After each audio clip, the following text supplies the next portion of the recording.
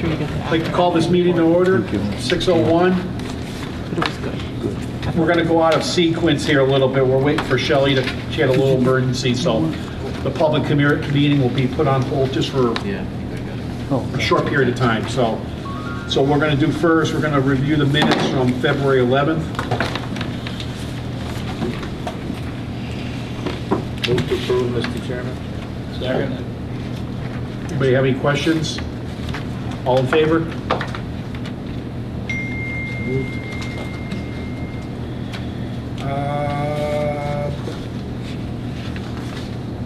You want to talk about the warrant articles first?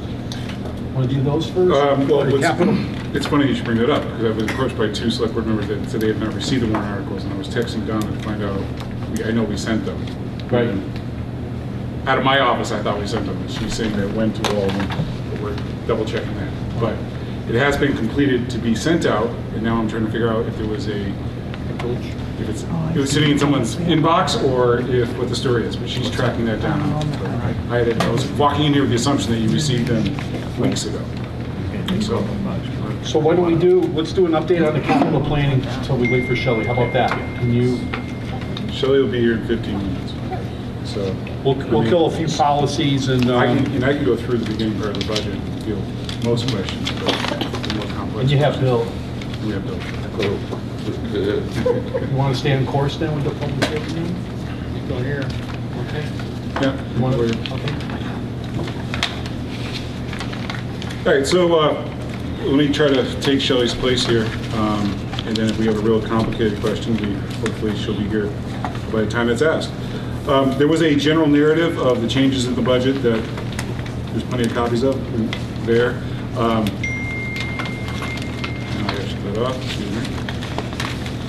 You have an extra? And then, yes, I do have copies for the membership. This is the same thing as last time. We didn't do any changes to it. But here, go ahead and take one. You need that. And then also, there's an assessment sheet for all the 4 towns. You guys need one? All set? Yeah. It's this one. Yeah, I got it. There is a full digital copy that was sent to all the select board and finance committees that was out there. We didn't make 100 copies of this the thing that you have in your hands there. But if anybody wants a copy or wants to review a copy while we're talking, you're certainly welcome to take this copy to look through it. But we were kind of saving a tree or two because those got out several weeks ago without changes. So, all right. Walking through the budget, we are looking at the general fund increase at 2.84%, or $326,045, for a total general fund budget of $11,792,437. Okay.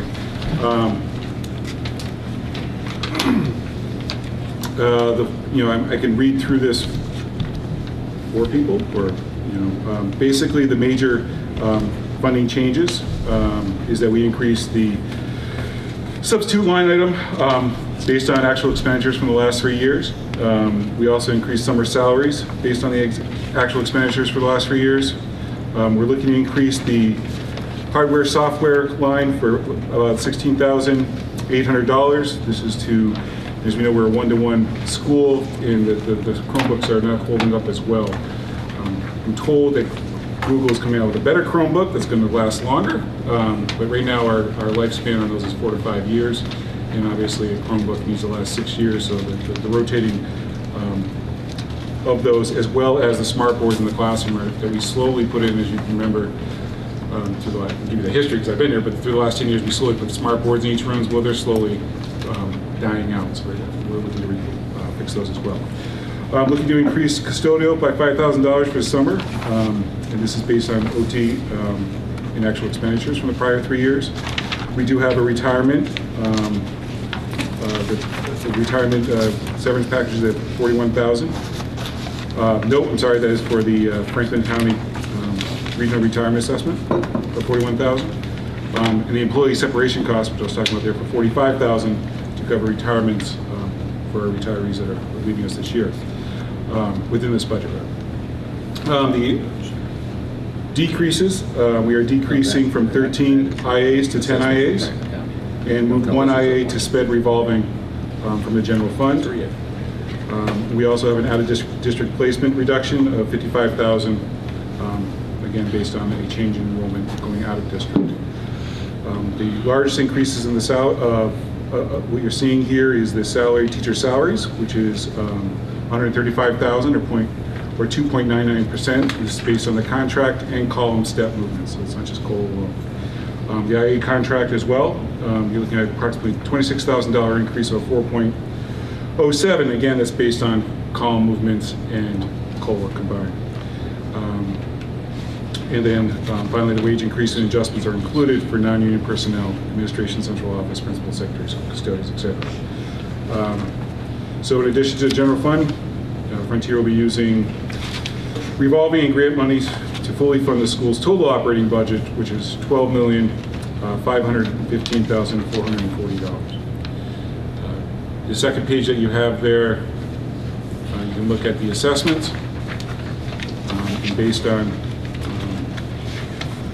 basically that long, complicated formula the state comes up with to determine how much each town owes. You're looking at Conway at 2.17, Deerfield at a 3.88, Sunderland at a negative 2.06, and Whately at a 5.54. So it's a little bit different, but most people know what they're looking at there when I say it than when Shelley says it. Questions, comments, concerns? Could you do me a favor and explain the transportation, both elementary and secondary figures that have changed? The figures, not just the bus and how the bus works. Yeah. All right, yeah. So Frontier is a regional school district. This regional school district qualifies for regional transportation reimbursement. As part of the Student Opportunity Act, they were looking at funding more to the regional transportation. When regional transportation first started, before my time in the administrative world, they were, there was one of the incentives to regionalize. They were going to pay 100% of regional transportation. That got all the way down to I think like 52% at one point, where the state was covering. This year it is back up, and you're seeing that savings within the transportation line. That's due to the state's numbers. Okay, so that decrease in the transportation cost is due to the increase by the state in its... That's correct. Okay. That's correct. Thank you. Thank you for making clarity of what I said. No, so it was going in one ear and not out the other without stopping. And so the elementary schools are not regionalized, so therefore they do not receive a break on transportation. We won't go down the regional. No talk about regionalization tonight. Very quickly, student cost average for Frontier, what would that be? I don't have that, so I can ask Shelley when she shows up. I was just curious on what that would be. That'd be a good number to get. Okay. When you have time. Yep. That can be directed to the Deerfield Finance Committee. Thank you, I appreciate that. Hi, Tom. I don't see it. Just getting back to the transportation for a second. Any discussions about trying to streamline it or create more efficient transportation, especially when you look at some of these buses going by and there's 3 kids on it? I don't know if that's come up. I don't know if you kicked that around. Or... So basically, we just entered into a 5-year contract with Gribco Transportation starting last year. Actually starting this year, it was negotiated last year. Basically we put out what the routes are, and we put out for bidding. And so based on the size of the buses and the efficiency of buses, are again go into the bidding of those buses. So while I'm sure Gribco Transportation, that they are buying, there's a fewer, they have a newer, smaller bus now. I think you've seen it bouncing around town with the Gribco sign on it. They're making some adjustments there, but they find it more, their financial package based on what their fleet is. And and so the fleet is the larger school buses. And based on the routes that we're seeing, and for some, again, looking at elementary from Whately, Whately's got 2 buses for the size of its routes, or else you're going to have kids on the buses for longer periods of times. Right. No, so, I mean, I was just giving it some thought. Is there anything stopping the district or the union from having pickup points and drop-off points? I mean, I know door-to-door service is wonderful, and we all love the concierge aspect of that. But any thoughts about, we'll pick your kids up here, and this is where we're going to drop your kids off. You got to get them, I don't know, that's... I mean, there wasn't talk about that within the negotiation of that, or the rebidding of that contract. I think your customers won't love that, especially the smaller children, where your door-to-door service is more of a primary. They'll love that, but Yeah. if they see a reduction in cost and a reduction on their taxes due to it, Yeah. I think it kind of evens out in the long run. I don't think it's going to cut down a lot of miles. Still going to have to travel to an A, B, C, or D to pick them up. I mean, You never know. the way the towns are spread out, Yeah. you're still going to have to, you can't expect the mom and dad to travel halfway to the elementary school to drop their kid off at point A to get picked up. Well, I don't think we're looking for a solution tonight, Bob. I think my question was directed towards, has there been discussion? I'm not sure that That's- your suggestion is legal. I don't know. There are. It is? You can. Go a mile. It used to be, you could make the kids walk a mile. For a camel? Had to be uphill, both ways. Right, there is an amount of time, there is an amount of distance. If it's a mile, I'll run off that as back, but there is an amount that you can have students walk to a bus stop. Yeah. I mean, I'll tell you, with the complaints I catch as superintendent in terms of transportation is when you get snowbanks, then also you have safety issues because cars can't see around snowbanks. Our roads narrow, and if they have to walk down the side of a road, the people have asked me to move bus stops for those kind of reasons. Some of our high-speed traffic, on some of those smaller roads as well. People are worried about kids walking down the side of the road when it's not sidewalks.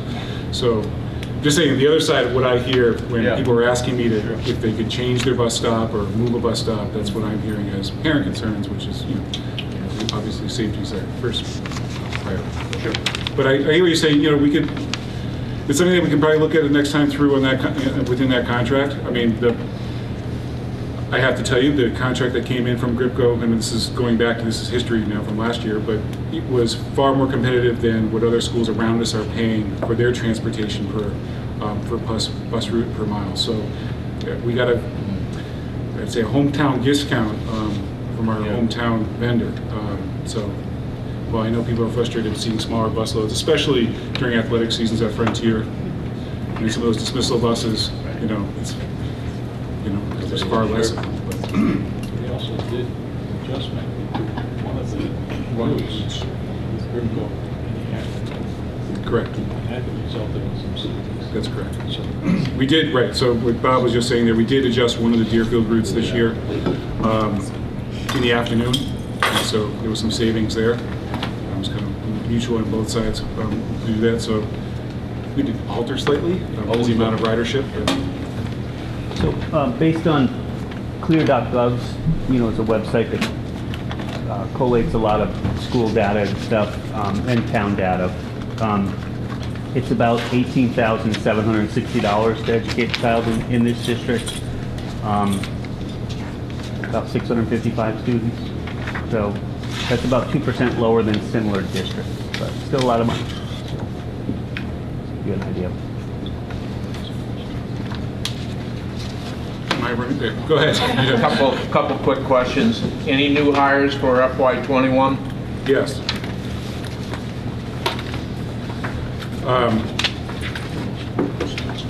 Just because Shelley did show up. For those of you who have not met Shelley Prater, the business director, she's here, am I right?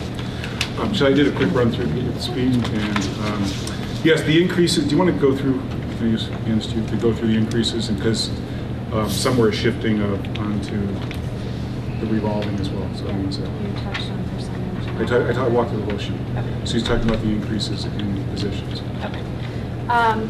So we're talking about Frontier. Frontier. Okay. Sorry, my apologize for being tardy. By the way, I had a little bit of a family emergency this afternoon, so. We are adding 2.5 positions to the Frontier budget. 0.5 FTE is an existing employee. She's just being funded half now from the local fund and half from another revolving source. And there are 2 brand new hires built in, both full-time positions, to the local budget. On those 2 hires, what positions would those be? An English teacher and a board-certified behavior analyst for the special education department. Okay. Can I do a follow-up question? As far as average class size, what's the range?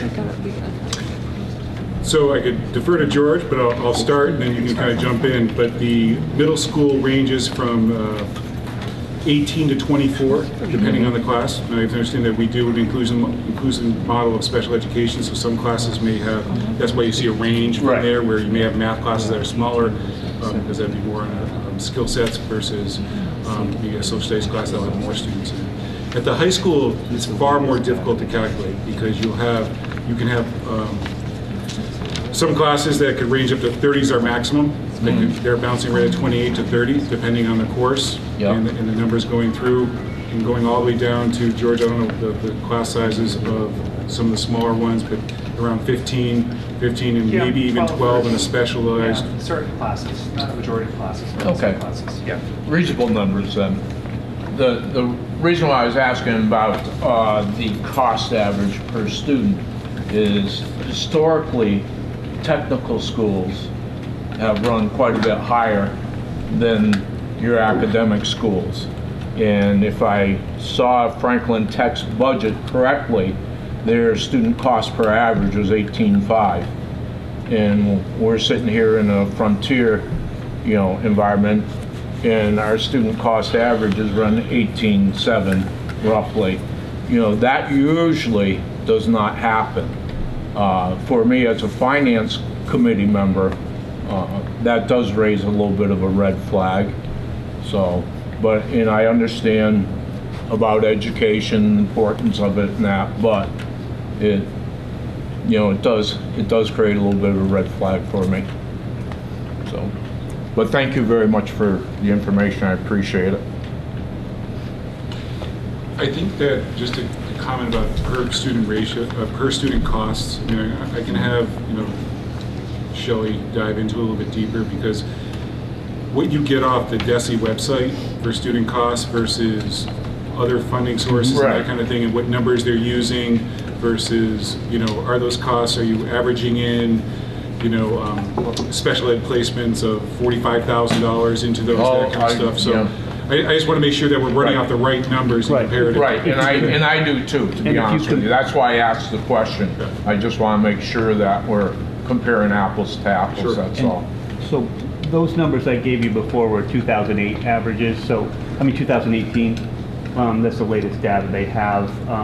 Franklin Tech at that same rate, same scenario was 25,000, just about 26,000. On that website? On clear.gov. On clear.gov, so there is a $7,000 difference per student. Yeah, there is a difference there. Whether that's, again, the same, probably DESE's the best thing to look at, but. Well, DESE's not, the DESE data, they're just dropping data in, and so I was told that's not a good thing to look at. Actually. So, as the total, but we can, if people want it, we can try to come up with what we think is what they're saying is the right number, if it's the DESE and I will also follow up with Franklin Tech. To make sure if I can get where their numbers came from too. Thank you. So I had a couple questions concerning the total budgets. And when I look at this sheet versus this sheet, my questions are going to be off this sheet.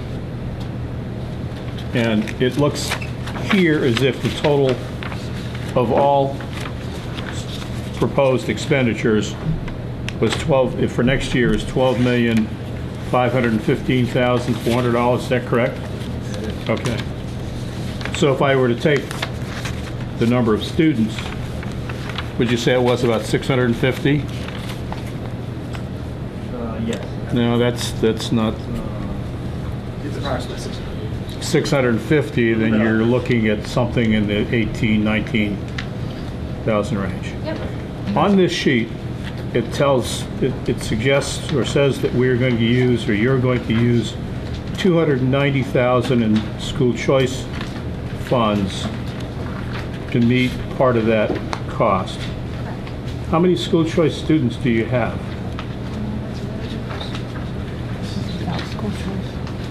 That's correct. We have 168.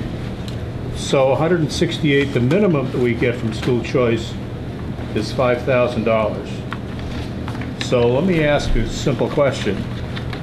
680, that's at least $400,000. We're only using 290,000. It's more than, what is, you've got 168 students, that's $800,000 in school choice funds.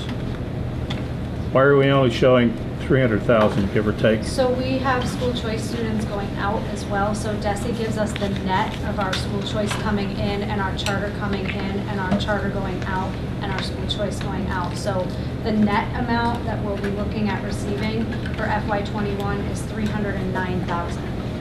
And we're gonna expend 290,000 of that. So we're gonna be able to put some for unexpected repairs or unforeseen circumstances. So then I would have to assume that the $12,500,000 doesn't include some out-of-district placement costs? That does include It out-of-district. includes our placement. estimation for out-of-district placement costs, yes. So what I'm still seeing is, I don't see where that other $500,000. So any resident that school choices to another district, we're swapping $5,000. So That's an those are the wash. And if they're going to a charter school, we're spending out $20,000 to the $5,000 coming in. So any child who chooses to use a charter school, it's around, using the general numbers, it's around $20,000 that Frontier is paying out of its budget for that student to be educated at the charter school. So after all the comings and goings, we're left with that number, not the 800,000, the number that Shelley just said. Does that make sense? So- You with me there?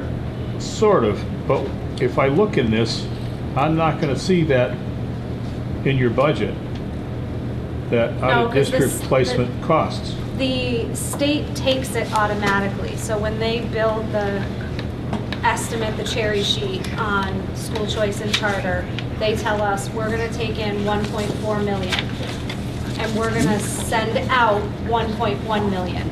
And they give us the 300,000 difference. So we don't have to allocate for those students that we're sending out of district tuition for any special education students are included in here because that's above and beyond the choice and the charter numbers.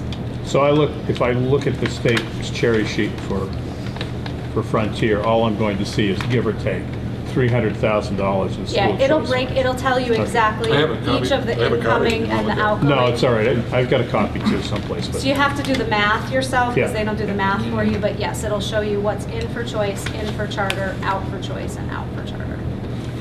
And up until last year, correct me if I'm wrong, we didn't have any extra money. We were dealt about a wash. 2 years ago, we were about a wash. We were ahead for a long while, then it Yeah. finally caught up. And and now it was we're- 1.4 million. We were paying out 1.3 million or 4 million. It was almost a complete wash. But the charter schools are the ones that hurts us. It's not the kids that want to go to Pioneer Valley down in South Hadley or something. It's the ones that want to go to the charter school. That's, 20,000 is 4 kids school choice coming in, that we have to pay for that one kid going to Yeah, charter school at 20,000. We've got one of a student that's going to Smith Voc, and the course of studies, as I understand it, is criminal justice, if you can believe it. 30? 30? When you include transportation, it's probably going to be closer to 40. Yep. Absolutely absurd. And I'm not sure that anybody here would disagree with that. That transportation alone's gotta be about 10 or 12 for the year than for a that. kid to go More from than that. one of our towns. Unless we have a nice parent that wants to drive them all the time. They still want the 20. Yeah. Well, if we had the terminal spot for everyone to go into, then they could disperse from there. The Ryden Park. Go. I just had, are you done? Are you Well, for the moment, that's for Okay. sure, yes. Just, It's the way you said that. that's true, you gotta be careful. When I look at the budget, okay, sped is all over the place. So do you have a number for what sped is here in this school? I don't, we talked a little bit about this We already, did. right? That was a week ago. Yeah. So we certainly can calculate the sped numbers. I don't have that percentage with me, and it's a little bit complicated to calculate because it's not all in one spot. So it might be allocated under instructional assistants and then some under teachers and other staffing, physical therapists, occupational therapists, all of those pieces. And the way that the state puts out the function codes, it's not all in one line item. The other thing that is a little bit tricky, especially with our IAs, is that they may be in a regular ed classroom, but they might work part-time with a special education student or full-time with a special education student. So we're happy to definitely pull that information together. It's just not exactly black and white. So you're not keeping track of it? Well, you just started, so. Yeah, and I just started, so I'm definitely not keeping track of it right now yet. If they have in the past, I don't know if you have historical I mean, it information hasn't, on it. But. it hasn't been split out in the past. Because then I would say, what do you do with that information? You find out your total expenditures for special education, but that's the needs of the students you have, you know, so. Well, I think what you do with that information is public awareness of those kind of spends.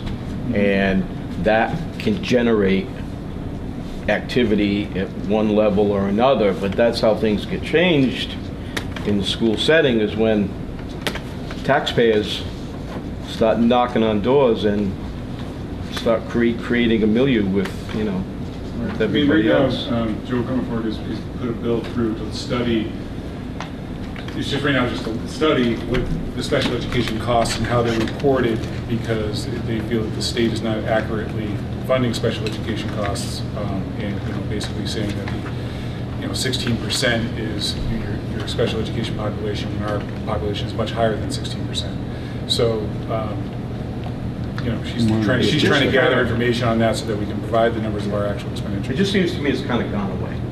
There was one time when it was just talk of the town, sped costs and how many kids and how they were getting in and who's paying what, comparatively to the mainstream kid.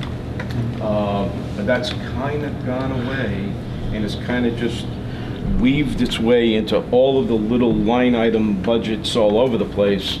And I would advocate bringing it all in to one spot. Charter school costs kind of took its place for a while because there was a huge uproar for a couple of years about doing something to equalize that formula. Like Jeff was 18 out and 5 in. Right. You don't have to be a math wizard to figure out that you get 10 kids chartering out and you got a problem. And we've got more than that. And you can't, even if you don't participate in the school choice program, you can't stop them from chartering out or choosing out. You can only stop them from coming in. So that's not the answer either. So until they figure out how to fund that equitably. Yeah. And you as finance committees and we as selectmen and school committee have no insight into their budget, no real insight. And no accountability. And you probably don't know that they are permitted to have marketing budgets. It's definitely frustrating. There's no question about it. I think it's frustrating for all of us. We're all more or less in the same boat. They have zero accountability for the most part. Yep. They do what they want. I always wondered whether it wouldn't be worth getting together with Smith Academy, and I'm saying this kind of tongue-in-cheek, and maybe marketing to the Boston area, an agricultural program out here for Boston area students, and let the Boston schools pay for that tuition and transportation and housing costs and see how long that would last. I think there's a few of those schools between here and Boston. We can Might put a get- special spin on Put a it. so- special spin on it. You should see the tech schools in Eastern Mass. Talk about funding of schools. Their palaces and what the programs they provide are. What's the one down in Cape that has over 21 or 2,200 kids at a tech school? Oh, Upper Cape Tech? I went there. Which is it? Must be good. It was great.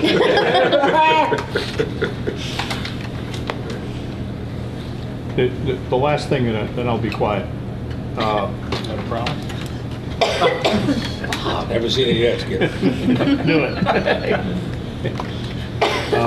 A decade ago, when I was teaching in Greenfield, sitting down with the teachers union, or the representatives of the teachers union, going through the budget that was being proposed. And this was back when the line item numbers were pretty easy to go through, and you could separate out those that were typical ed, regular ed, special ed, and then the ones like, fuel and those kinds of things clearly are not, you can't assign to a particular education. And I was surprised that by the time I finished with the totals, and I've forgotten what the totals, this was for the entire town, and there were some things that really weren't in there, but a budget that was, I think it was around 17 million, that approximately a third, plus or minus, could be attributed to regular ed, darn close to a third to special needs young classes, and a third to overhead. And I think Bill can attest to going back to the 70s when the Department of Ed and the legislature told us that special ed was probably going to end up costing us 4 or 5 or 6% of our budget, and that they would take care of covering it, so it would not be an expense for us. Well, I don't think they're paying 30% or 40% of our budget these days. So. Transportation's the same way. Yes. They're at 20%. The state in general is 20% of our budget. And we don't get that, out here we don't get that, at least I know in Deerfield. In 1976, they were 41%.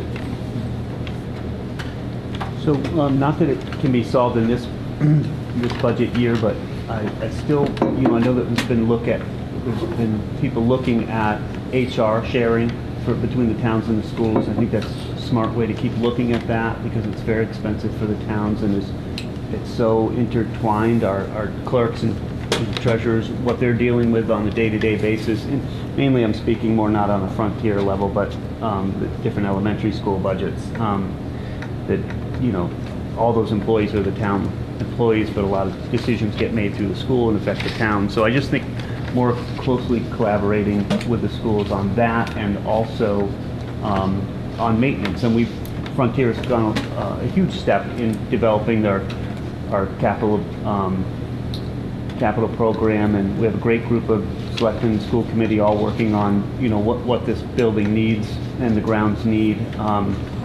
But there's also those soft kind of things that are, fixing a door jam, and, we're looking at this in town too, instead of sending our highway guy, we really need a kind of a jack of all trades carpenter, not full-on plumbing, but could change a light socket if he had to, or that kind of things. I mean, maybe it gets into more of that, need licensing for some of that stuff, but just the general repair of some of the things before they get so far that we end up having to spend a lot of money to fix them. I would just love to see us work together as a school and as towns. And I'm sure Whately could use it, everybody can use a guy, that maybe had a truck and could go around and start addressing some of the smaller maintenance stuff that are take more skill than a highway guy has, or, some of our DPW guys have, but not a full-on you know, construction out to bid kind of project. So I'd just love to see more collaboration that way too, but I know it's tough because, you know, everybody's looking for money. That sounds great in theory, but it's one of those the devil's in the details kind of a thing too, because the human resources, the proposal report from whatever that I saw called for the vast majority of that salary to be borne by the school, and called for it to be a full-time position valued at $100,000. And one of the real important things to how well your school doing is the ratio of administrative expenses towards the rest of the budget. And you add a big chunk to it, to a tight. It's a small administrative unit. You add a big chunk to that, then that's a red. But I think everybody can recognize that like we did with the capital project. If you're upfront about it and you tell the towns this is what it is, this is what we're doing, and we're saving you money and constant headache in your town offices as you're dealing with the multiple insurance stuff and teacher come, teacher leave, all the different things that go along with it. And we have no HR experts in town. It's not like, we're on the fly. So I think if people recognize, like we're doing with the capital, we're upfront about what we need, what it's going to cost. And I'm not sure about the report, but we can work out the details. I mean, devil's always in the details, but that's how you address it. You put it on the table. You can't ignore it just because it's a difficult subject. I mean, you have to dig into it and find out a way to fix it. So you're having issues in Deerfield keeping your building facilities up to snuff? Oh yeah. I mean, not just Deerfield. I mean, every building. It's you either going to sub a guy out to do a big project, or and your janitors are more than the maintenance day to day. We've got a facilities manager in Whately, and our highway guys are really good. Keith, I got you back right now. Yeah. And they do a lot of stuff. Yeah, they do, and our guys do too. But how there's so much to do with our aging infrastructure. I mean, all the buildings are over 50 years old, and it's maybe tough. It's time to take one of the buildings when there's maybe extra money in the town, do a warrant article or two for whatever, new roof on the police station or whatever like that. We do that all the time. I'm talking the day-to-day stuff. But personally, whoever takes, like in the school, we have great custodians probably in every single school. We do in Whately. Yeah. They take care of the everyday needs that we have there. If it's something bigger, like an HVAC problem or something like that we can't take care of, then you got to call in the experts. You just can't have somebody on retainer just do little projects from town to town. I mean, it's some of those little projects the custodians still do. Yeah, but our custodians should be maintaining what they're doing, not doing construction work or replacing a door jamb or doing that kind of thing. That's, there's a difference in between those two. There's a lot of work for these custodians to do, and they don't have the skill to be doing some of that other stuff that doesn't need to go out to bid. Somewhere in between. I just think it's worth looking at in the long term, how to share that cost. I think with Trevor's, if I can, please. I think Trevor's trying to explain the difference between a custodial staff in doing the basic maintenance throughout the building with an actual hands-on facility manager. And there is quite a bit of difference as far as what level and skill levels that's involved. And you do see it.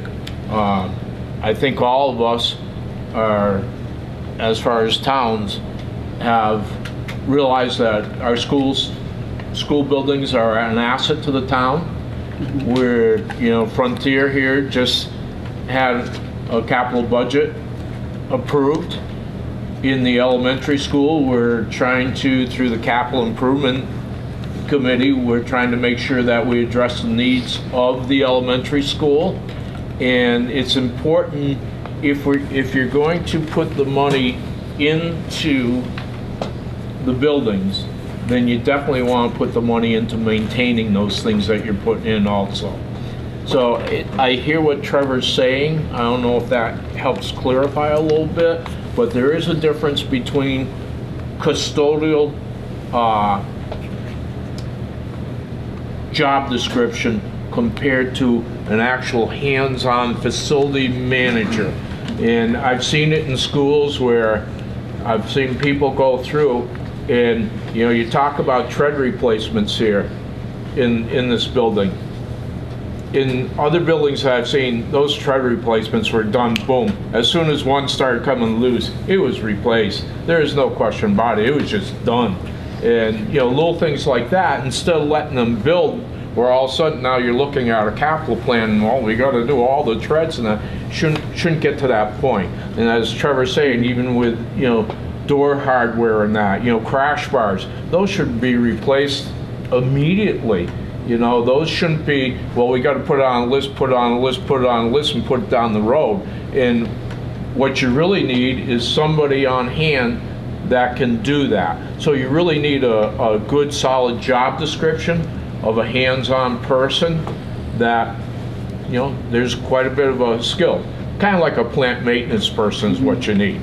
And more of a, you know, maybe we can share that between the two. I mean, look, our budget in town is 70% education in school. I mean, it's a huge chunk of money, and it leaves us very little to do, you know, the rest of our running of the town. But we know it's important. It's what makes our community what it is, and it's all the hard work the teachers do, the administrators, all of us here as volunteers, because it is such an important part. I just want to see it maintained, and just something to think about in the future budgets.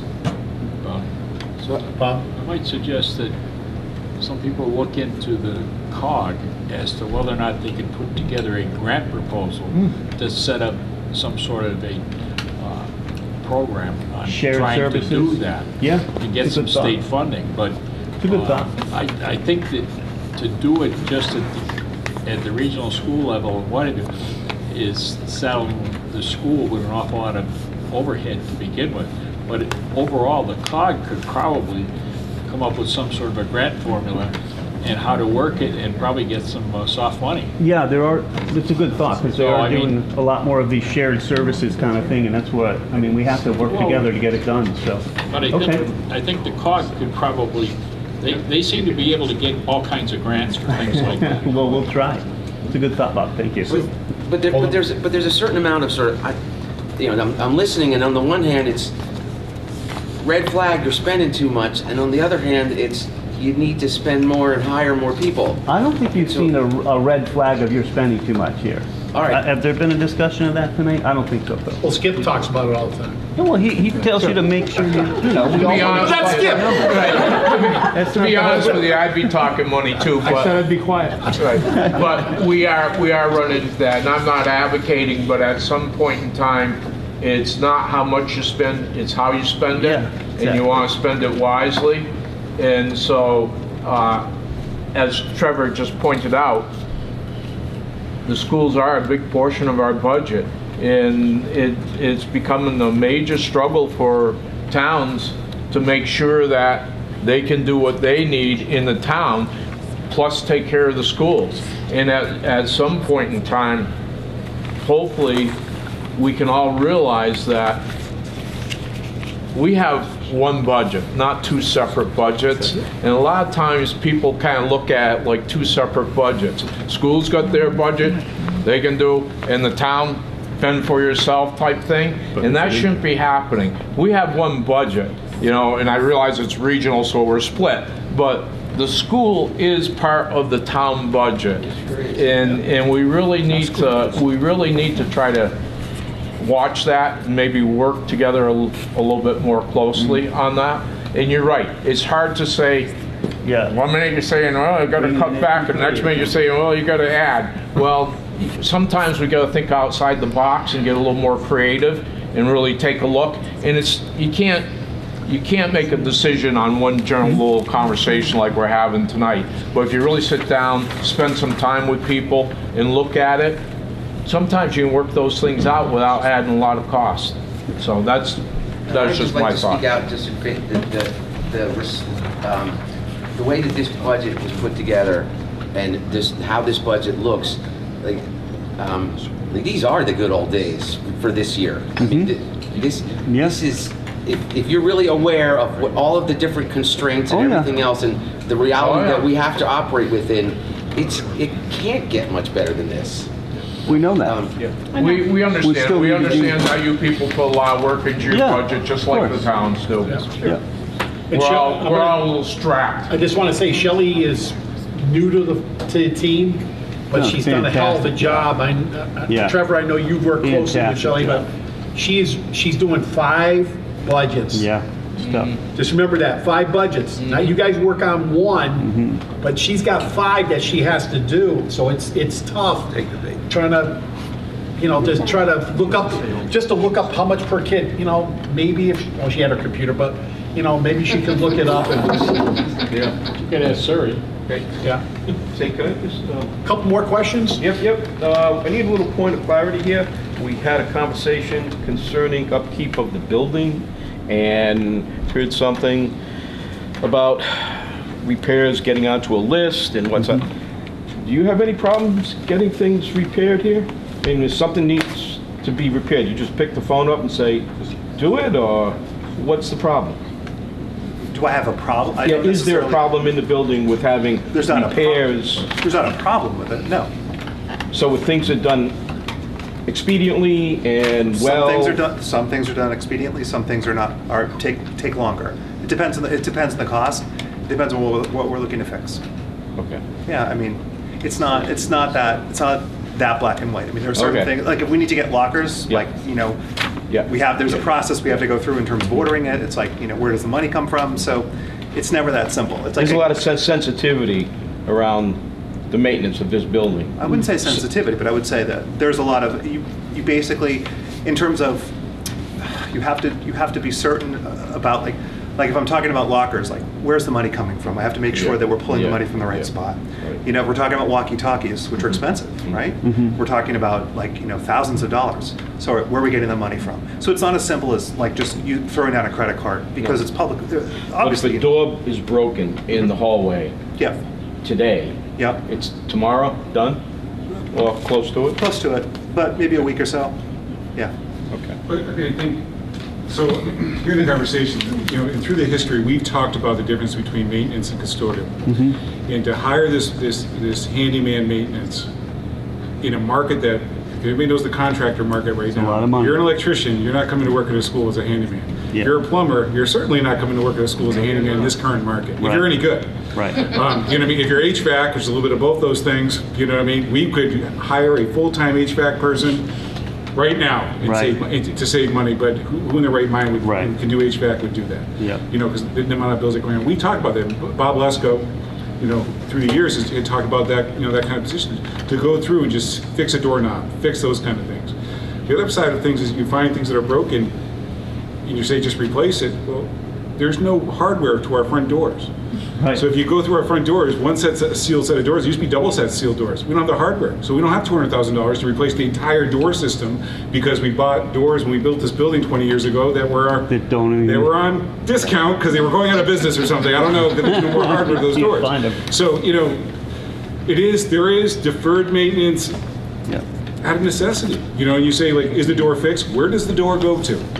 You know what I mean? And how fast does it get fixed? If Is it's it an a outer door, it's safety fixed issue or tomorrow. not? If it's an Yeah. inner door, okay, well, maybe we should combine it with something else to save money. Next time we got the door guy out, we'll do 2 doors or, that kind of thing. So we do save projects and that kind of thing. So it's kind of a mix, but the idea that maintenance person has been floated before.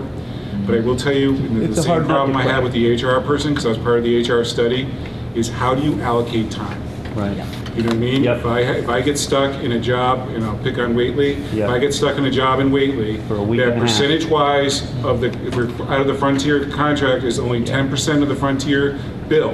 Yep. Okay, but you're there for 2 weeks fixing a door jamb that you can't get square. Yep. Okay, whatever we're No, we're I fixing agree. there. It's a The hard- rest of us are saying, whoa, whoa, whoa, whoa. Yeah, fairness. We get, who's tracking it? Now I got to get an administrator just to track that one person Right. to make sure it's equity across all buildings. people. Then you have multiple buildings in multiple towns, let alone just schools. It's a hard nut to crack. Because we do No this doubt. with technology. We have a technology crew that works Yes. in all 5 schools, okay?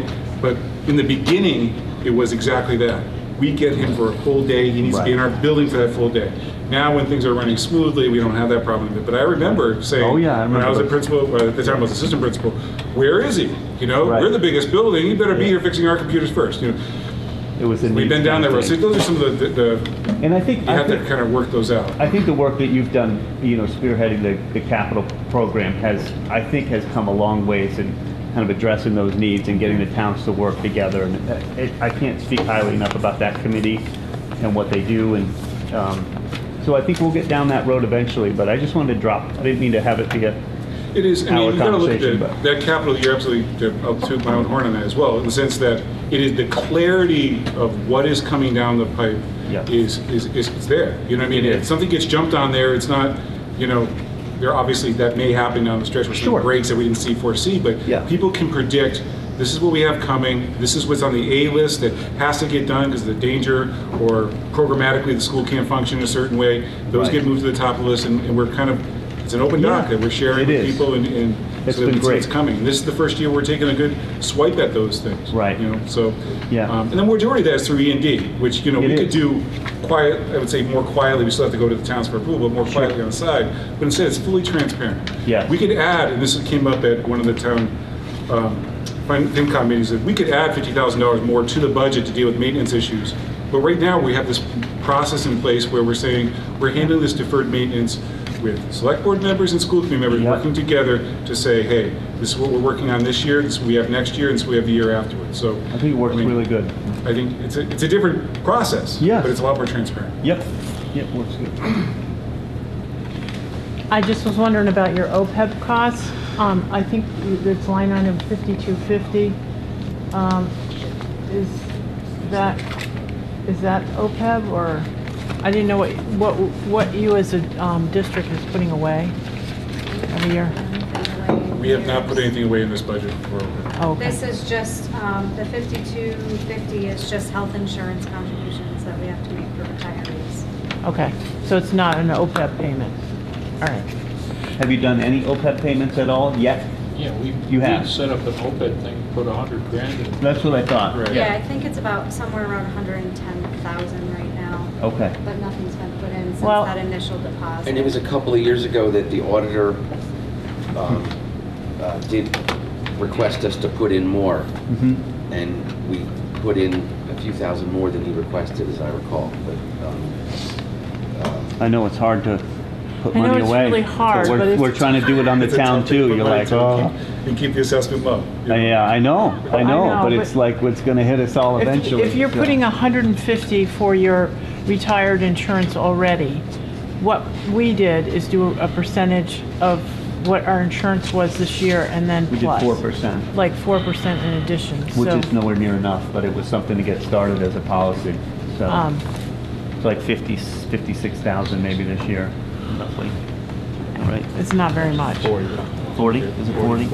42? So I was just wondering if you would, consider that, because the problem is, it's so overwhelming, and I don't agree with the calculations, but there is an obligation, and if you don't put anything towards it, it is overwhelming, and we're just kicking the can down the road, that's all.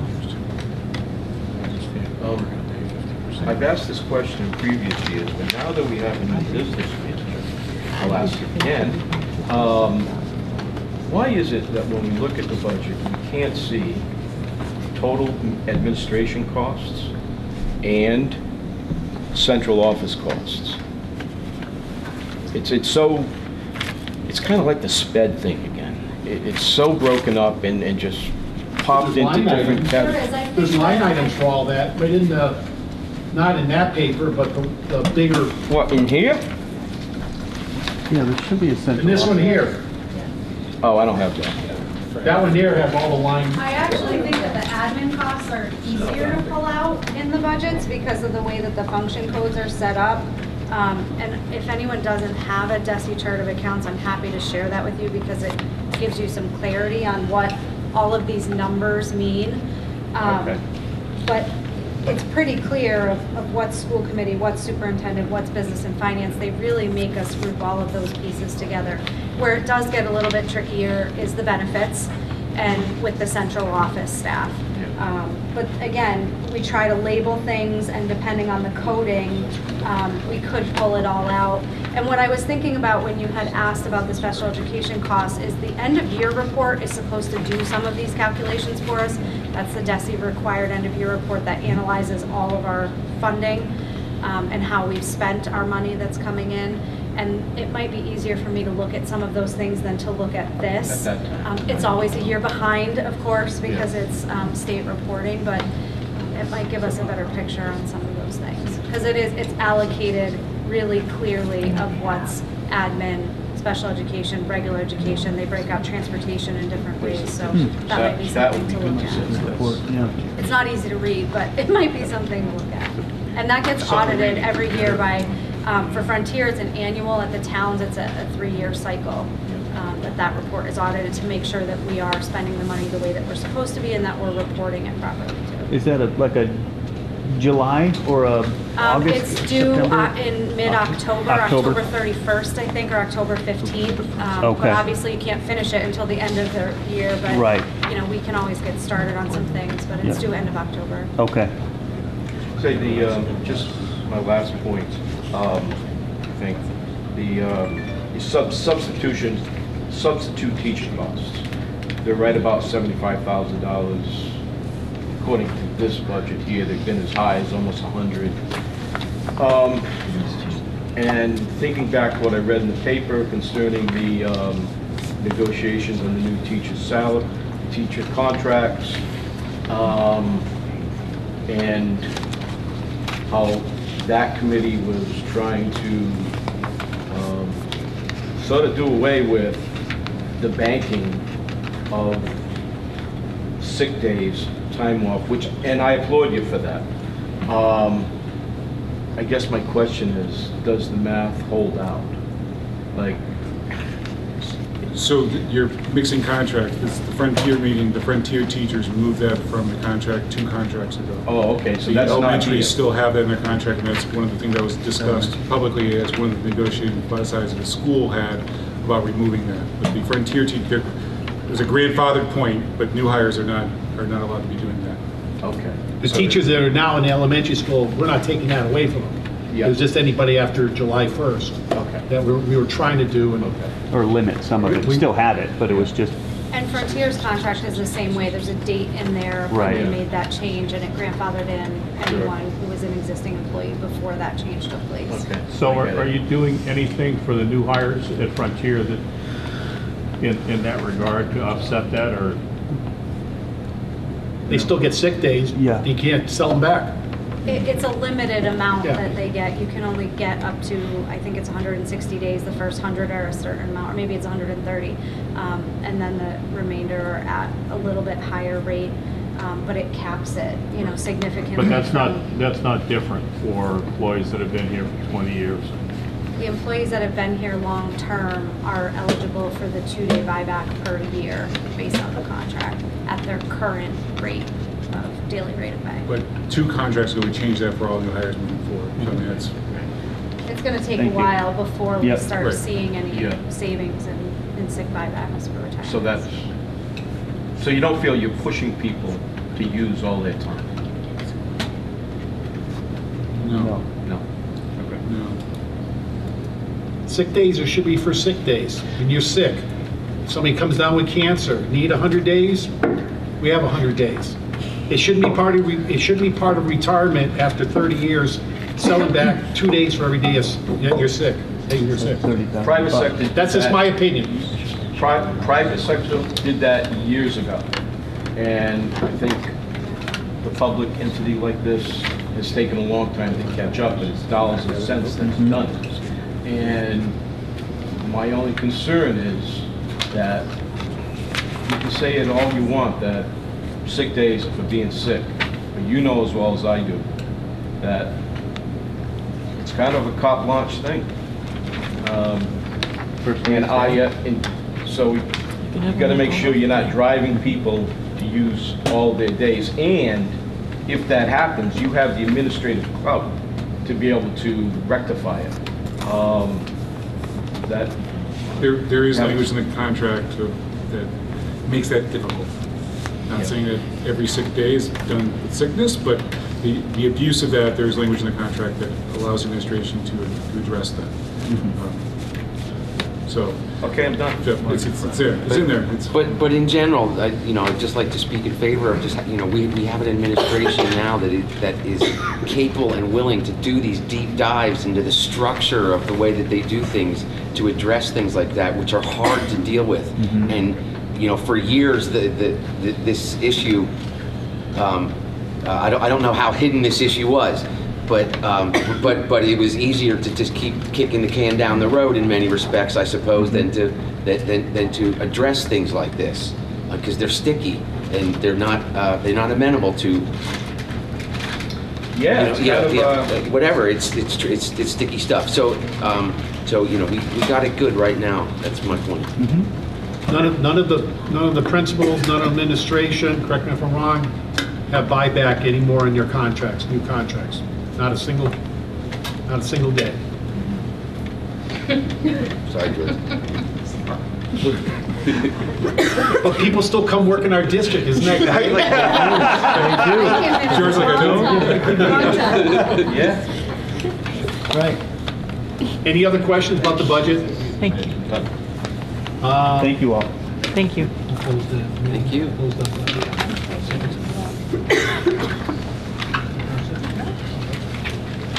Next thing is, can we, finance report for this year, Shelley? So I do have the warrants here. Bob did come in and take a look at them. It'd be great if we could get at least one other signature on this. I know he's been looking them over, but it would be lovely to have at least another set of eyes. I know it's a lot to look at, but for auditing purposes, it's good to have another signature on there for us. So there are 18 warrants presented totaling $1,619,610.68. Do you have that? Can you read it? Okay. So much. I did send out the general fund and school choice reports ahead of time through February 29th. Nothing new to report, no new concerns. I have not moved that money yet. You'll keep hearing this from me month to month. I want to wait until we get closer to the end of the year to make sure that I have the numbers right and not have to do the transfers multiple times. The capital projects that we discussed at the last meeting, some of those are moving ahead already, and then you know where we're at with the budget. So happy to take questions about the current expense report. Any questions for Shelley? Thank you. Looking for somebody in Vegas on those warrants. I'm leaving. You're not leaving yet. Skip's going to vote for you. Gotta be many more than him. Okay, any public comment? Yes. Bob, go ahead. Mr. Chairman, in reading the newspaper in the last month and a half, 2 months, noticed two prior faculty members, Mr. John Ciano, who was a social studies teacher when I came to this great school as a 7th grader, and he coached involved in football, basketball, as well as the baseball teams for a number of years, and he retired and he passed away a month or so ago. And Howard Barnard, who taught social studies also in the school here, he passed away, and he is also a former chairman of the Greenfield School Committee, but he taught here a number of years. I didn't happen to have him. I did. And he was from what I understand, he was a great teacher and everybody liked him. So I just wanted, if the chairman could draft a nice letter and send it to the respective families, and it would be in good taste. Okay. Super. There's somebody else, and I can't think of it, but Next meeting. Next meeting, if I think of it. Can you give me the second name? I got Howard Barnard. The first one? John Ciano, S-I-A-N-O. Okay, student council report, daughter. Did she leave you with anything? She didn't. She left That's all right. tonight. I don't know what's going on. That's all right. Are we going to do further discussion on proposed FY21 budget before we vote? Right? we need to talk about it as a group and move forward, or are we going to vote on it? We have enough to talk. So you took public comment, now you have to approve the budget, so it'd be as simple as someone puts it forward right now. Most or of we're it. talking. Okay, slow your roll. 'Cause she didn't put it on the template, so. Yeah, should be. I know. Can you put it in Of course I can. I just got it right. Sure. Yeah, I know what she wrote in the agenda, but when she gives me the next template, so she doesn't lay out what the rules are, and I didn't even hear them contrast. It's for sure, so I let her run it. Firm top Please do. Okay, who gave the motion? Bob? Well, that's the whole budget, that's including grant money and everything else. I don't know which number we were on here. Probably the 11,700. What number? What budget? Second, who's the second? I am. Great. What number we need? 11,700. I don't know. I don't know. What number? 11,792,437. Yes, I'm sorry, please, yes, what? so give her the 11,792,437 is the number you want to adopt, because the other one has the grant money and everything else in it. Yes, so That's if we're not the just one you doing want. local, it's 11,792,437. So moved. The transportation. Yes. Any other discussions on the budget for FY21? All in favor? Opposed? Don't like? I have to abstain. Abstain. As the state ethics, because I get a stipend from the school to do the choreography for the musical, they said I can't vote on anything. Budget things. So we probably need to, in that case, we may have to do The weighted. a weighted vote. I'm so sorry. It's an Why was abstention. it Totally Fine. fine. Abstention is not a negative. Abstention is as if she's not here. I could go Otherwise, it's home. unanimous. Yeah. If I have to, I could go home. Are we gonna discuss the warrant article, sir?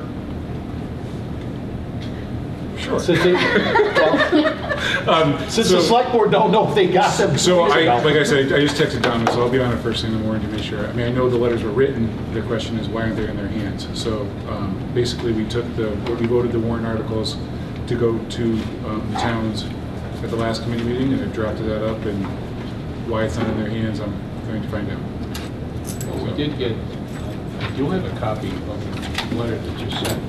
E&D was also sent out, we did both at the same time, that's why I have a copy. they have one and not E&D. the other. That's the one. And I also, E&D I was going to grab was Tom, warrant because Tom rewrote the warrant article for Conway, did a nice job. So I know he got it, so I don't understand why Deerfield didn't get it. And last night I was at Sunderland for the Finance Committee, and they said they didn't see it, but I thought they were just, they have a new town administrator, I thought maybe they were just misplaced his paperwork. So we're going to hunt down and make sure that they have those numbers. Yeah, the Conway Select Board approved the E&D expenditure. Here it says that everybody was sent. Oh, right, so there's a copy. Yeah, there's a everybody copy. got this letter, but it doesn't say anything about warrants on it. Just That's E&D. That's E&D. That's just There's a E&D. warrant letter too. Right. It has the language of that warrant that I presented at the last meeting. So we'll find out what's going on. Update on capital planning, sir? Yes. Sorry, these are the lower, Okay. kind of the lower fish on the list of things tonight. So right now we're negotiating the contract with Berkshire Design. Basically, I ran it by the attorney last week, sent it off to them at the end of last week, and did some follow-up stuff yesterday with them as well. Exchanged emails today, so hopefully we'll have this by the end of the week. Everything firmed up, contract moving, we'll get rolling on the track. So that's where we are with that. And then that committee will be called back together to sign off on that. Do you have any sense, Darius, whether there's any holes in the contractor schedules for this? Are we going to make it this year? I don't think we're going to get it this year. But as you know, as the athletic director actually asked me today, you know, obviously for planning purposes, I'd say you have about a 20% chance. Of course, my statistics are all made up, but we've got about a 20% chance of it actually happening this year more. So it's going to be the following year. That's what I figured, but I thought I'd ask anyway. But there's a chance for the fall, right? A chance? That's next year's budget. Not this year. No. This fall. No, No, it'll be this fall. this fall coming up. There's a small 20% chance that we might be able to get it in. But remember that we would be paying the bill after July 1, so it goes on to the next fiscal year's assessment. So it has nothing to do with this year's budget. I keep up to say that out loud, but you get kind of, it's not one budget ahead, it's two budget aheads, because it's after July 1 that kind of. So, in essence, if it doesn't happen next fall, and we kind of line it up for after July 1, it wouldn't actually hit the 22, it hit the 23 budget. Kick in the can now. It kicks that assessment, but however, there would probably be other stuff happening on those other projects between. The committee's not holding just to do the track. It's not holding to do the track first. It was just trying to move that up. This would have been As the lawyers one. for it to be there. What happens if it's like that? Bob was in the room. We invited Bob to be a part of the interview as a consultant to us during the interview, so he heard the complications there. I have to listen to it first. Before it gets to We have a, we appreciate that. At least you still talk to him.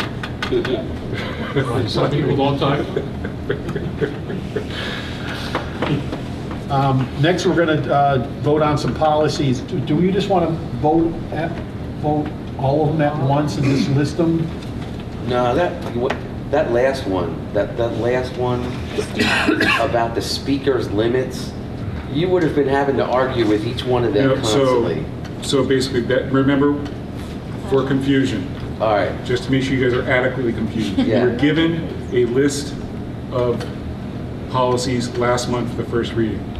Those policies are being voted today and are listed in your agenda.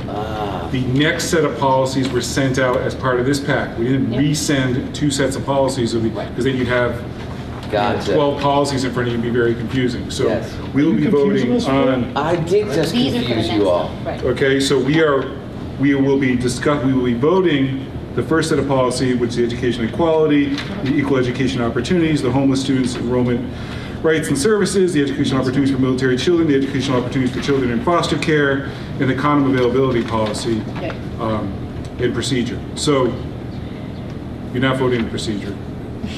Just to let you know, that shouldn't be in that way. So just on the policy. You're just doing those policies, and then we are going to discuss the removal, the listing of the policies of the other ones. I won't list those out yet. I will go through those and give you an overview for your first reading of those. So I just listed all those policies. If you want to vote them as a group, you're certainly welcome, or you can ask to put a hold on one of them. Thanks, Phil. Thanks, Phil. Sorry for the detour. Good idea. Do I have a first and second? Second. Phil was the first. I wrote down Phil was the first. Okay. David's the second. Does anybody else have any questions about the policies, not the procedures? All in favor? Thank you. And now are we gonna vote on this procedure? No. Okay. We're all done. Yeah, the procedure was included as informational about the application of the various policy. I can get Phil, she'd laugh. All right, so some new business? Some new business. Stacy, you're up.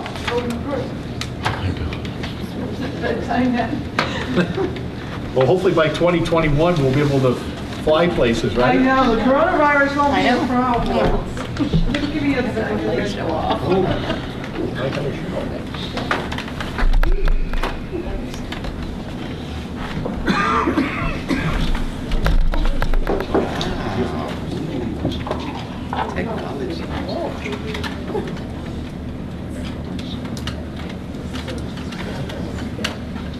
You just have to hope that it all works.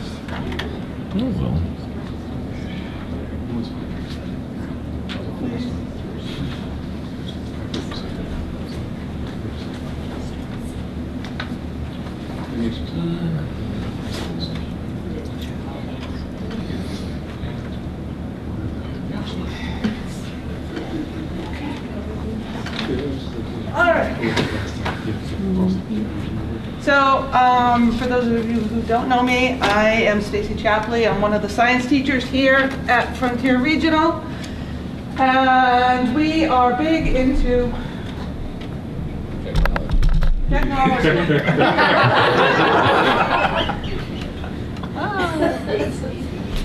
I gotta find my... It's up on the... I was trying to see it down here, but I know I'm getting older because I can't see it down Here, here. I got some glasses. It's an age. Yeah. Oh, thank you, it's on the H. All right. I don't have anything this fancy in my classroom. All right, present. Okay. All right. So,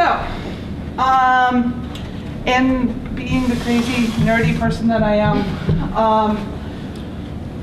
I came across this wonderful opportunity to actually bring Frontier students to Peru, to the headwaters of the Amazon, to do actual field science work, where they'll be working alongside specialists in their specific fields, herpetologists, ornithologists, you name it, and grad students. What I really love about this particular program is it's a not-for-profit, it's a nonprofit organization that uses the money that the students pay to be able to go out and learn these key instrumental techniques to further fund research. And this all comes out of Oxford University in England. So, let's see. So, as I said, it's a conservation research organization that is funded by and relies on teams of student volunteers who join expeditions for the opportunity to work on real-world research, science programs alongside academic researchers. They have research fields all over the world, and this was one of my top choices. My other one was going to the Galapagos Islands, but looking at cost and funding, I felt it might be a little out of reach for us.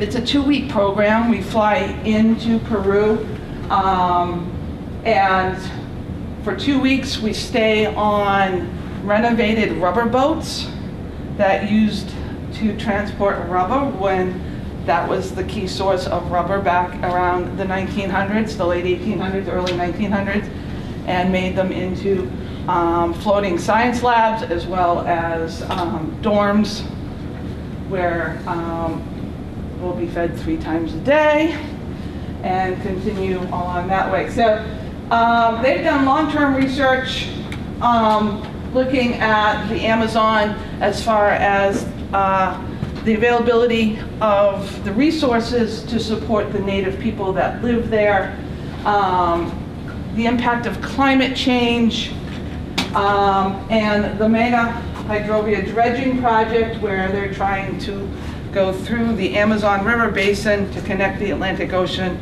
to the Pacific Ocean, and what kind of ecological disturbances that could create. And so all this information is gathered to help with management of preserves that, I don't have the numbers, but over 10,000 acres, if not more like 10,000 square miles, but it's the Amazon, it's big, everything's big down there. Okay. So opportunities for our students are, as I said, they'll work side by side with researchers, graduate students, and they're going to be learning how to do scientific field studies. They'll gain skills that can help them with their future career opportunities. They can also have the opportunity to earn 3 college credits through the California University system for only $50, which, as we all know, the cost of a credit at UMass is about $150 per credit. And having this experience is going to help them on their college applications, on future job applications. And they'll, as far as personal growth, they're going to be seeing what goes on outside our little world here in the wonderful Western Mass that we have. They'll visit with the indigenous Kokama villages that benefit from this ongoing research and experience firsthand the impact that humans are having on ecosystems that are not in our backyard, that are far-reaching. As we look at developing countries and what developing countries and our carbon footprint is doing to other parts of the world. So,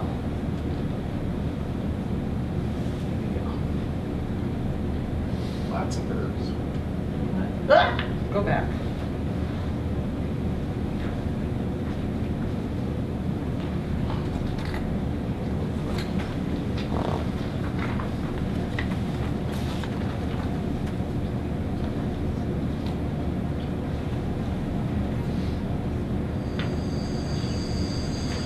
The Operation Wallacea expedition here in Peru is quite different, and that the students can expect to stay and live on one of our historical boats, and then we travel upriver for approximately 2 days where the students will get the majority of their lecture series.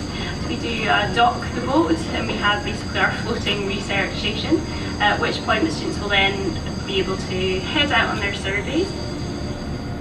So the students have a full suite of surveys, ranging from wading birds, looking at macaws, reptiles, so particularly caimans. There's a great survey that they run here, going out at night, looking for reflection in the caiman's eyes, and going out and the guides pick up the caiman. So I go more or less at half 8 in the evening on a boat. We go straight into the expedition on the river, and we try and identify and eventually catch and measure all the frogs that we see there.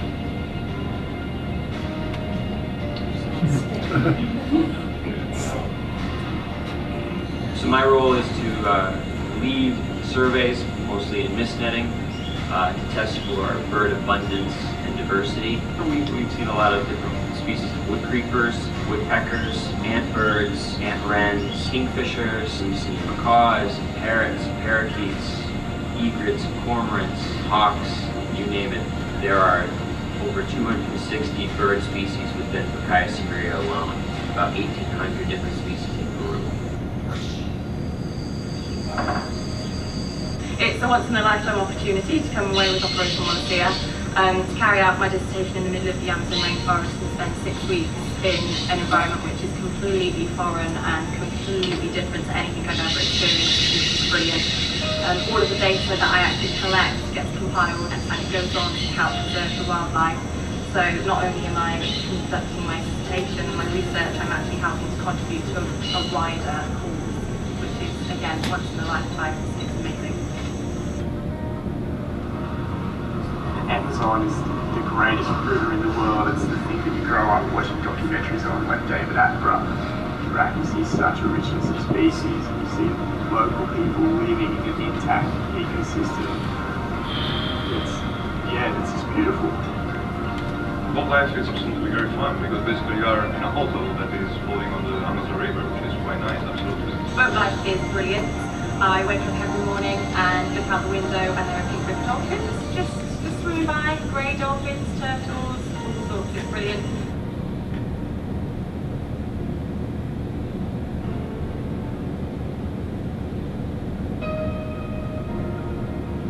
It's great fun, and of course it's like living in a community because you get to know each other very, very well. You will be sharing rooms with people that you didn't meet before. So yeah, you can bond quite well. So it's really an amazing place to stay. Not many people get the opportunity. It's a really unique experience for the students, being able to move their way into the heart of Bucaya Cimeria as well. We have a system here, which is an indigenous-based system, and it's working. People now see giant river otters every day. Dolphin numbers are higher than they've ever been. Wading bird numbers are higher than they've ever been. We're starting to see primates we've never seen them before. To me, the Amazon rainforest means it's incredible and a bit of a dream come true to be here. It'll make you go home and want to look for the beauty in the ecosystems around you and want to conserve those and interact with those.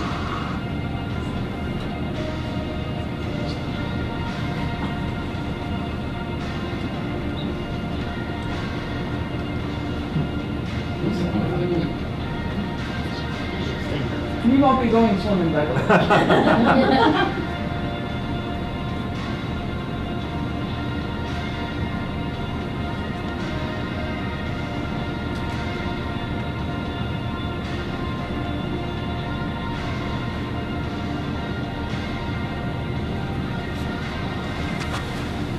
So he was talking about how the river dolphin population is up and some of the other aquatic species of animals are up. This particular part of the basin to the Amazon is a floodplain.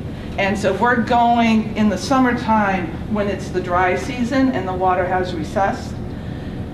Land mass during the flood season increases, so there's only about 10% available for the animals, organisms living on the earthen part. And they've seen a decrease in those populations. You see the macaws here, and they'll learn that they're an indicator species. So when we see a high population of the macaws, we know that the trees and the fruits and the nuts are producing enough availability. If we see a decrease in the macaw population, what's the underlying factors? What's going on? And so there's a lot for me to learn too, which I would love to look into. So they're going to be studying, and they'll be having lectures along the boat. It's a 2-day boat ride to where we'll be docking. So they're looking at biodiversity, Amazon biogeography, ecological survey methods, the Amazonian fish populations, amphibians, reptiles, bird diversity, that importance, the rainforest mammals, and conservation synthesis. And so there's something like 20 different types of primates that are down in this area. They set up night cams to catch the nocturnal animals, and they can actually identify these guys by their spots. They're very specific. So I would love to have the approval of the school board to move forward. I have 5 students that have already shown interest and are ready to go. And that's this summer? It's the summer, end of June, beginning of July 2021. Oh. So it's a year from this summer. You said it was a 2-week program? It's a 2-week program. How much approximately? It's approximately around $3,300. Wow, that's not bad. So it's not, as I said, it's a not-for-profit, so that takes a huge chunk out. There's $1 million policy that's included in that for any type of emergencies. There's trained medical staff. If a need arises and somebody has to be transported to a hospital, they medevac them out. But in the 15+ years they've been running this particular program, they haven't had any need for that.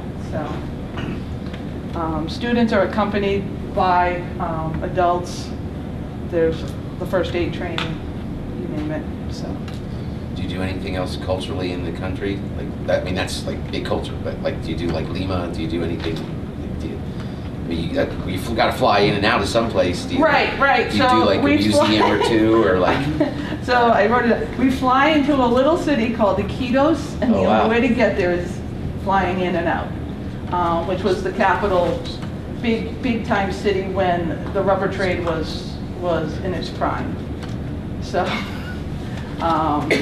So we don't do any, basically we fly into Quito, we go to a secondary location, all of which is on the Amazon, and then we board the boats. So. Flying on seaplanes or is it a regular airfield? Regular airfield. Yeah. So. I assume all the kids would have to get any extra immunizations or anything? Yeah, the biggest thing is malaria. Yep. So, but yeah. Anybody else have any more questions? I think it's the coolest proposal That I've was seen nice. like ever. So good job, Stacy. Is there a specific number of kids that you need to go? I have 5 right now. I'm going with those 5. I can have up to 16. So there is a limit. So do you know anybody who's interested? I mentioned it to Abby last year. Right, but she'll probably graduate. She'll be a senior. Be a great senior trip. So, but yeah, so as I said, it's to me, it's exciting. So. And it's a once in a lifetime. Thanks, Stacy. Kudos. Nice job. So we have a motion, we have a second. Anybody else have any more questions? Yes, we do. Great.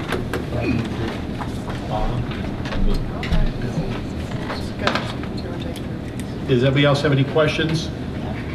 All in favor? Stacy, you can't go. Okay, Bob. You're welcome. I might have to borrow those twins when they come back. Okay. First reading on some various policy changes, Mr. Darius? Sure. These are all, except the last one, are pretty boring. So basically, it's a vote to remove the basic. These are all recommended by. I should have got this as an attachment, this newsletter, an email. So these were all policies that were removed. Either they're redundant or now unnecessary due to other laws or policies that we've already done. So, removing the basic instructional program, the language there, the student insurance program, which is no longer done in that capacity, the guidance program. We're not removing the guidance program, we're removing this policy. Student gifts and solicitations. There's already laws and such. The biggest one that it would probably be the most discussion is the public comment at school committee meetings. As you can see, if you have a color version like me, it's red. You guys didn't get one. But basically, there's a lot of changing there to put in some restraints. Not restraints, but we have a lot of people speaking, some parameters. I'm trying to look up what they... Yeah, that's kind of unfriendly. I mean, that's like a big, so this is every once in a while the mask one size fits all concept kind of falls apart, and this is one of them. Like if you're in the big city, or if you have sort of the professional school committee antagonists that some communities do have,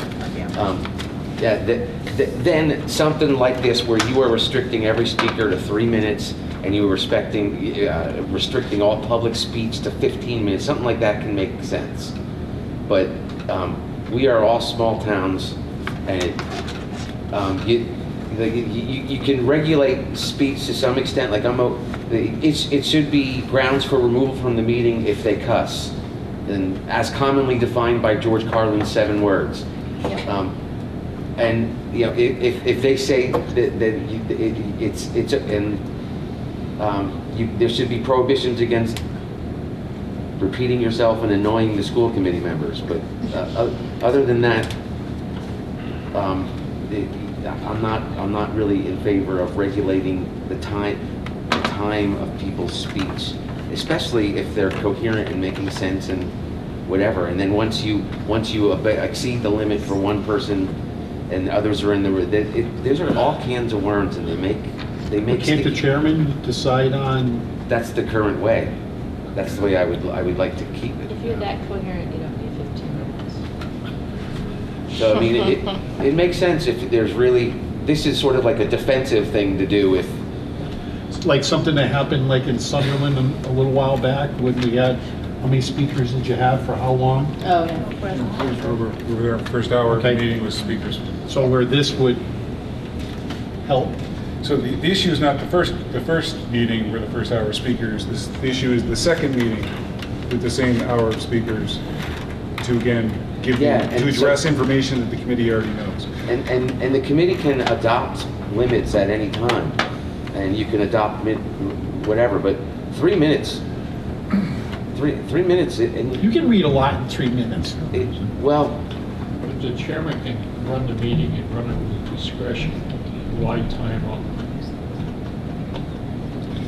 I think it puts people on the spot. While it is their discretion, it's really hard to interrupt someone, for example, a teacher who is pouring their heart out about why they should get an equitable and fair contract.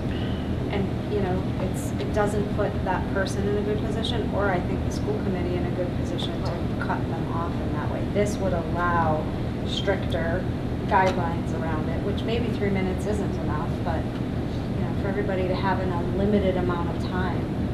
It's difficult. It's not saying that they only have 3 minutes.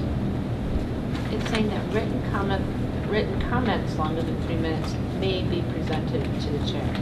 Number Or two. student. Number 2, speakers will be allowed 3 minutes to present their material. Oh, yeah, this happened when I started at the bottom. Sorry. And so the presiding chair may permit an extension of this time, like, you know, when we have guests of, like, well, tonight was an open, that was an open forum for that, but it's a public hearing rather, so there would be a difference in that. Right. But if someone was to come to talk about something, we don't have a lot of public comment, but this does put protections in place when public comment takes over, over the business of the meeting. I get that, but I actually think that in the long run, it's better for everybody, generally, for people just to have their say, and if people are care enough about it to come and put their time into it, then I care enough about it to listen to what they have to say, or at least to pretend I'm listening. I'll give you some I'll give you some life experience that I have in the sense that I was on the Amherst School Committee, and public comment is a big part of their meeting, and if they didn't have parameters in place, their meetings would be over 3 hours in length, and people would be able to pontificate on the different subjects that are important to them. And if you don't have policy to back yourself back up, the chair will make a decision and then be considered. I get it for Amherst. I've been in the school this 9 years now, and I've never been in a meeting where restricting people's length of time made any sense to me at all. I have. The years that I've been here.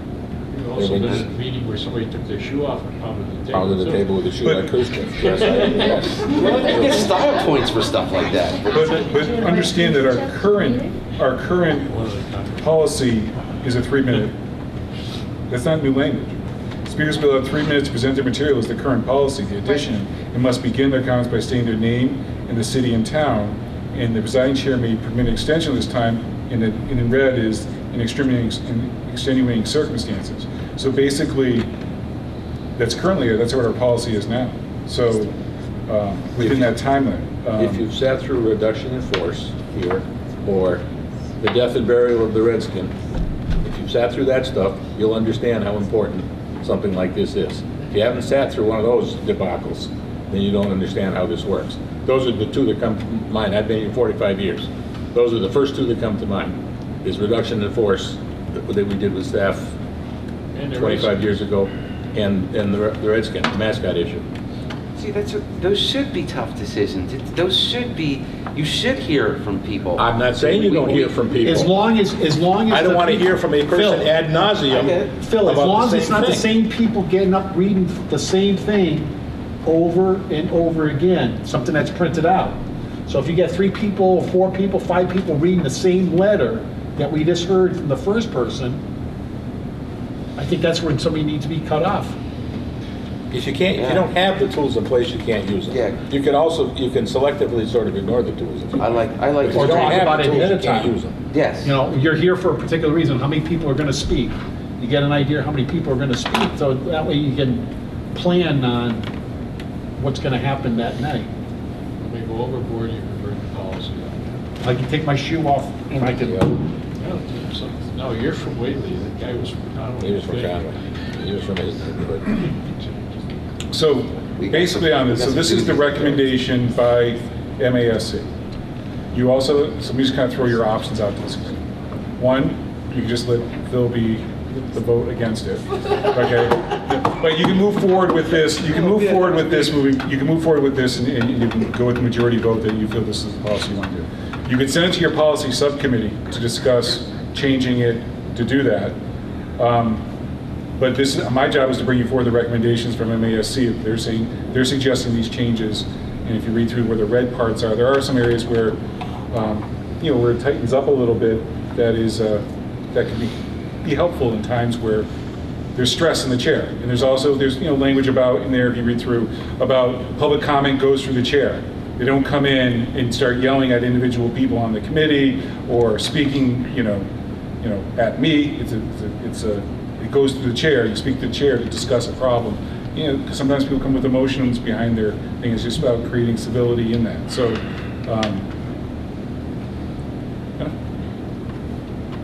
Move the motion. But this is just a reading. We're going to discuss it next time again too. So, No, next month. Next time I won't say a word. No, you only get 3 minutes next time. Yeah, there you go. Couple questions. So the crossed out language and the black language is language that we already have. It's already our policy. Yes. The black, what's written in black is the old policy, written in red is the new policy, and what's crossed out was the old policy that was removed. Okay, so the last one, number 6, about the sign up. So an instance like tonight, if we don't have a sign up sheet every single time and have people sign up, are we in violation of our own policy? Or should there be language in there that gives the chair discretion about whether we need to go through this exact policy or not? In total, there is language in there about the chair having discretion for individual speakers, but we're going to have to, I find it very rare that we've ever had to really do this. Right. So unless we're following it to a T, then we're going to put ourselves in that. It says sign up instructions. I guess if we have something They have to be important, written out. The chair has to say, is there any public comment? You give the instructions on how they comment. I don't see it as. But I'm hearing, but should we have, I agree with Keith saying is, like, what's my line? the chair, based on the number of comments or the chair can waive. If we have one policy. person, we're going to make them sign in and do all that, that's basically what we have it. But the recording secretary is going to need to get their name. But this is the same policy that's going to all the elementaries, and it's the same essentially there. Because elementaries, you have one person come and say, I just wanted to comment that, and you're right, you have to do a sign-in sheet and that kind of thing. I will do for my homework, I will talk with the attorney about whether or not we can put a line in there that they can be waived based on the chair's judgment of the public comment, of the capacity for public comment that in here. Some kind of language there. Should I do that? Informal. We can do things much more informal. All right. I might do this.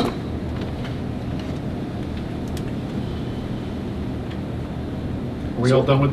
I will send that language out to you prior to the meeting so you can have that as you're reading.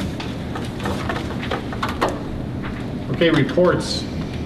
Just want to let you know that my knee replacement went well. I've been itching over here to get out of here, so I won't talk too long, but it was very successful. Can't sleep at night, but it feels good to have a new knee after only 2.5 weeks. I'm driving to Springfield today for PT, so. Collaborative? Nothing? Meeting until next month. Okay. George, I think you handed out something? Yeah, I didn't hand out something. I shared it to people electronically. If anybody needs a hard copy, let me know. Just a couple brief things. Just a reminder: we are going to be presenting the musical Annie. It's coming up Friday, March 13th at 7, Saturday, March 14th, also at 7, and Sunday, March 15th at 2. Whose dog? So be there. Whose dog do you use? Okay. What's that? Whose dog do you use? I don't know. Whose dog are we using? We're using Canis. It is one of our school choice in people's dogs.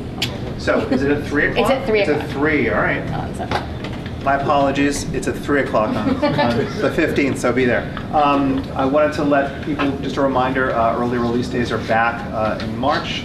We're continuing to work on PD. We're going to be continuing our focus on special ed. I shared a couple of links as well, some of the new instructional software that we're going to be introducing more fully, including Paradox, including New ZLA, which allows us to differentiate instruction, which is wonderful. I also wanted to once again highlight the fact that we're continuing to work with our peer mentors. We currently have 19 high school students who are working on a consistent basis with our middle school, with our 8th grade students. We have worked with Fallacies. We've got the One Love Foundation coming in shortly to continue their training.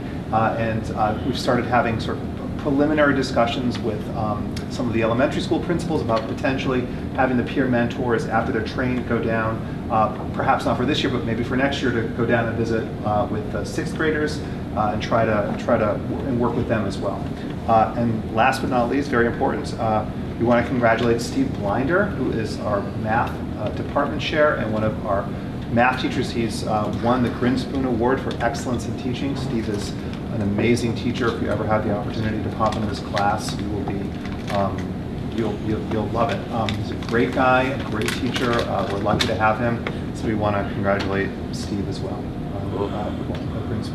Can I ask all of you a dumb question? Do you all get George's report?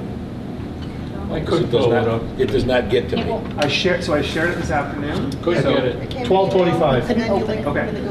Because I have all the Gmail account forwarded to Comcast, and I get Donna's stuff, and I get, but I don't. It doesn't come. I don't know where it goes, but it doesn't get. I can make you a copy. If you want one, but I can. Is it better to send you it as an attachment? So today, what I did was I shared it as a Google Doc. Right. Yep. I'd rather get it as an attachment. Okay. But I'm a short timer. Yeah. That's true.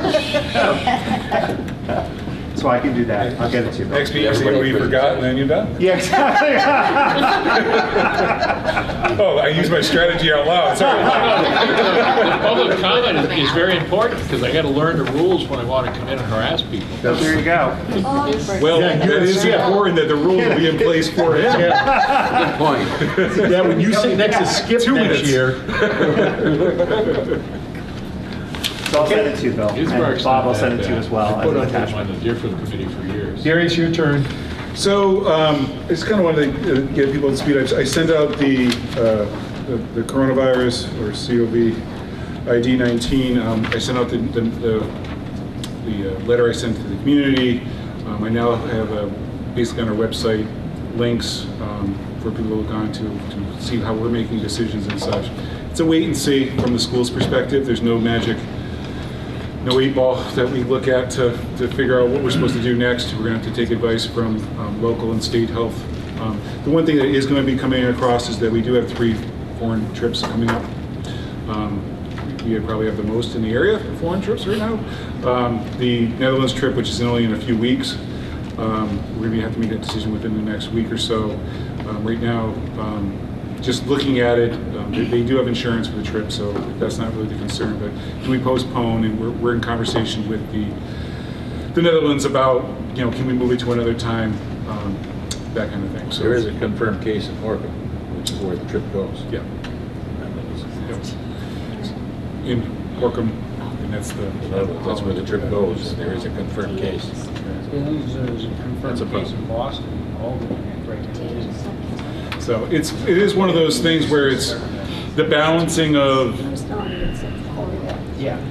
If a child gets sick, are they going to fly him home? So who's going to pay that cost?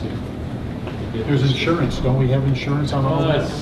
We don't have insurance on it, but they can take out travel insurance. In that particular one, it'd be the family's responsibility to fly them home. Yeah. My question is. Yeah. I think if I was traveling, I'd be more concerned about somebody telling me that I have to stay here for 14 days because the guy 3 doors down has the virus. So I'm not going anywhere for 14 days. That would concern me. I'm also thinking about the financial. The kid's there and they're sick, and the parents don't have the money to bring them home. That's a scary thing. So, basically, let me put this back out there.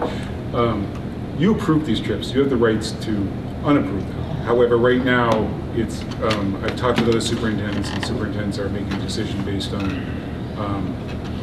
executively based on information they're getting from basically where the trip is going, how it's being, those kind of things. So, actually, I just got a thing from.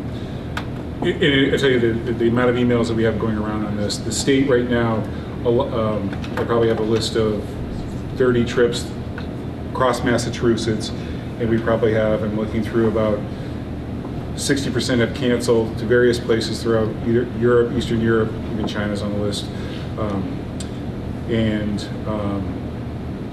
Others are undecided. Only one was where the school committee put a moratorium on all international travel, and that was Westfield. So the rest are being done by the school nurse have an opinion on this stuff? If we only can find one. I get to comment, I told you.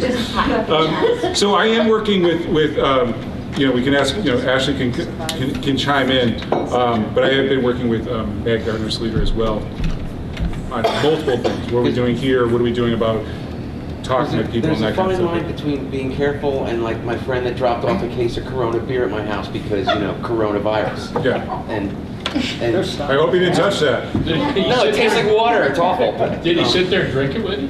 No, I gave it to somebody else because coronavirus. Just pass it along. There's really only one case of Corona out there. It just goes. Were you guys asking Ashley a question? Nope. All right. Cancel or keep it? I think it's a wait and see at this time. I think that the hype around the concern is, it's really a dog and pony show in the media right now. I think it's a valid concern to watch. I can't get super excited about one confirmed case in the community where they're going unless they're not handling that well. But in a country like, you know, in a region like the Netherlands where there's healthcare that is accessible to all, I feel confident that it would be handled well. And if all the communications are taking place appropriately and people are being vigilant and monitoring the situation, I don't feel a decision at this time needs to be made. I think if travel advisories are put into place, that's very significant. That would kind of, I think, concretely guide our approach. And, you know, it really just depends. Mr. Decker, you said if a student were to get sick and needed to fly home, where would that cost come from? I don't think a student who became ill would be flown home. I think they would remain there and be quarantined, and the parent may or may not need to fly over, which I know for some of our international trips is written into the agreement that if you're sending your kid and they have an accident, injury, or illness that requires stay, you have to go there. The parent is it is incumbent upon the parent to go. And who pays? The parent. If you're flying yourself over, you pay. But that could be anything. Yeah. That could be Coronavirus. True, if they break a They leg. break a leg, but I mean, Something- honestly, a person with a broken leg can likely fly home. However, they get hit by a bus and they're not gonna, not that that's gonna happen, just saying. Okay, lighter note. Common expression, but like if you're laid up extensively, that could be a reason why a parent needed to go join. And I think we need to just evaluate the regions and what's going on there. So could we vote the superintendent authorization to use his discretion on those scheduled trips? I mean, his good conscience thinks they should be deferred to defer. Why you guys make the decision? But this board is not going to meet until sometime in April. Right. This is early March. Right, it was I asked other superintendents in the past when they had to cancel trips, did it go back to the school committee, and they said no, due to the timing of it was an administrative decision. So I'm just saying, in practice, that's what it was. I'm just saying, I'm not trying to take power away from it. Currently, if you guys want to make this decision, I'll try to give information. You guys can make the decision, but like I said, right now we're with the Netherlands trip, which is the one trip that we kind of control. We're not using an outside company to run the trip.